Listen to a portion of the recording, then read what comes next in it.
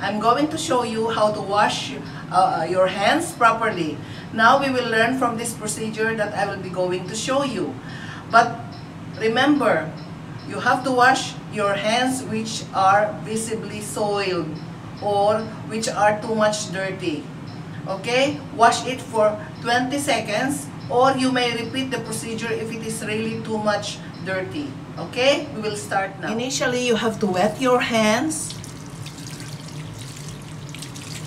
Apply enough soap to cover all surfaces.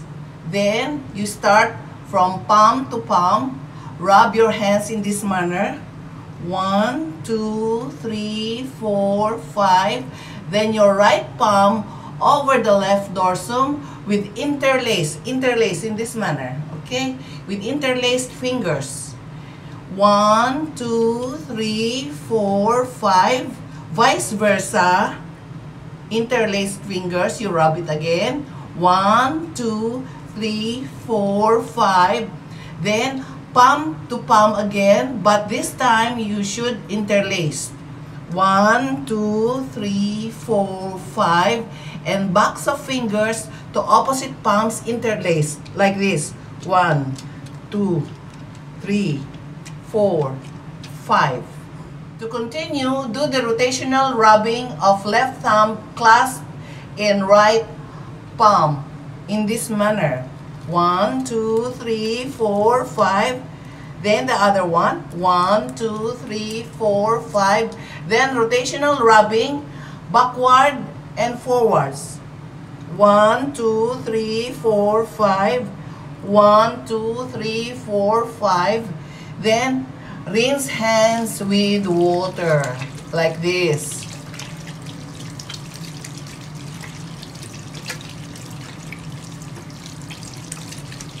Then dry hands thoroughly with single-use hand towel.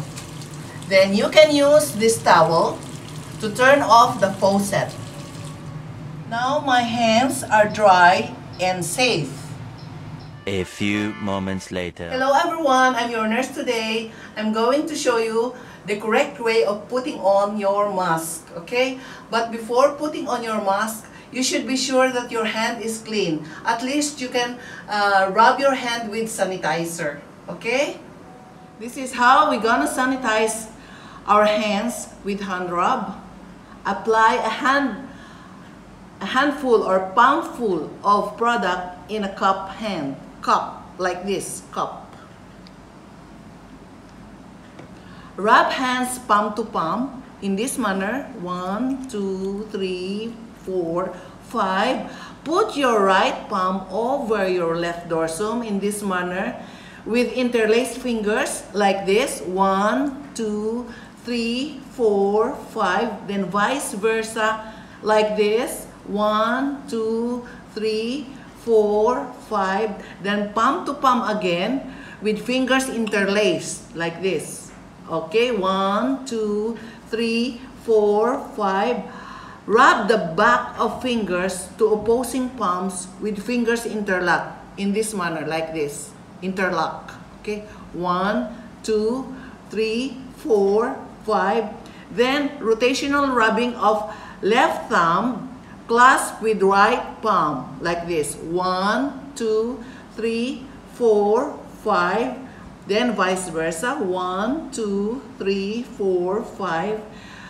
Then rotational rubbing of hands backwards and forwards. Vice versa. 1, 2, 3, 4, 5. Then it's already dry now. Once that it is dried, your hands are safe now to put on your mask. Okay? Now my hands are clean and safe because I sanitized it with 70% alcohol in 15 seconds. Okay? Now I'm going to show you the correct way to wear mask. Can you see this? This is a medical mask. Okay? This side, the first layer is blue, colored blue, because it is waterproof. Okay? The second layer is a filter. It is inside. And the third layer, it is an absorbable layer because it will absorb moisture. If you will cough, if you have saliva, everything will be absorbed inside. Okay? Now there is a wire on the top of it. Okay? There is a wire. You have to cover your mouth and nose. Okay? Follow the contour of your nose. You have to apply this wire, follow the contour of your mouth, of your nose, on top of your nose bridge. Then attach the cords. Attach this cord into your ear. Then stretch. Why you have to stretch? So that there will be a room for your nose and mouth to breathe, to inhale or exhale. Okay? Avoid touching the mask while using it. If you do, clean your hands again with alcohol-based hand rub. Okay? Replace the mask with a new one as soon as it is damp. If it is already dirty, you have to replace. If you will be going to eat somewhere else, you will remove. Do not wear it anymore. You have to replace with another one. Okay? If you think that your hands are not clean enough to wear again a new mask, you have again to do hand rub. So you should always have hand rub in your bag. Okay? That's all. Now I'm going to show you the correct way to remove mask. Remove the mask from behind. Do not touch the front. Do not touch the front, okay? Do not touch. Okay? Discard immediately in a closed bin.